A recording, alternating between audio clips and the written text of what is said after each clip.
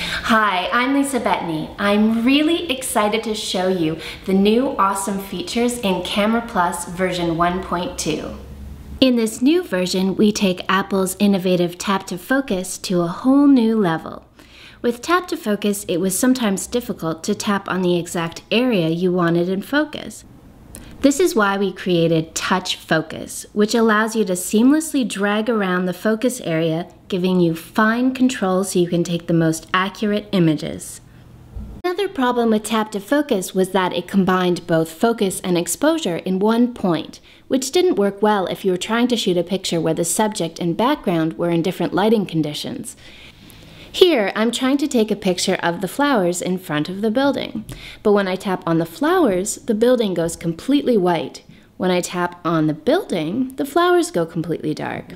In order to create a balanced image where both the flowers and the building are exposed correctly, we developed an exclusive feature called Touch Exposure. Touch Exposure adds a second exposure control that is separate from the focus box.